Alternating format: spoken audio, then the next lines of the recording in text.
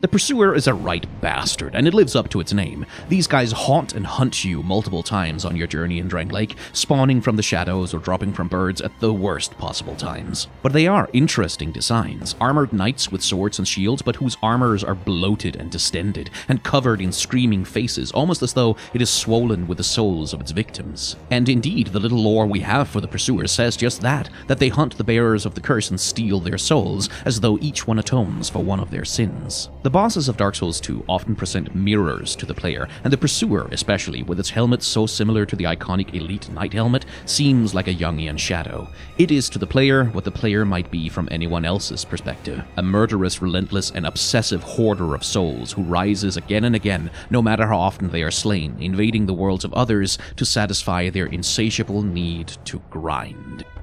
Subscribe here for shorts to see my detailed analysis of this character over on my main channel.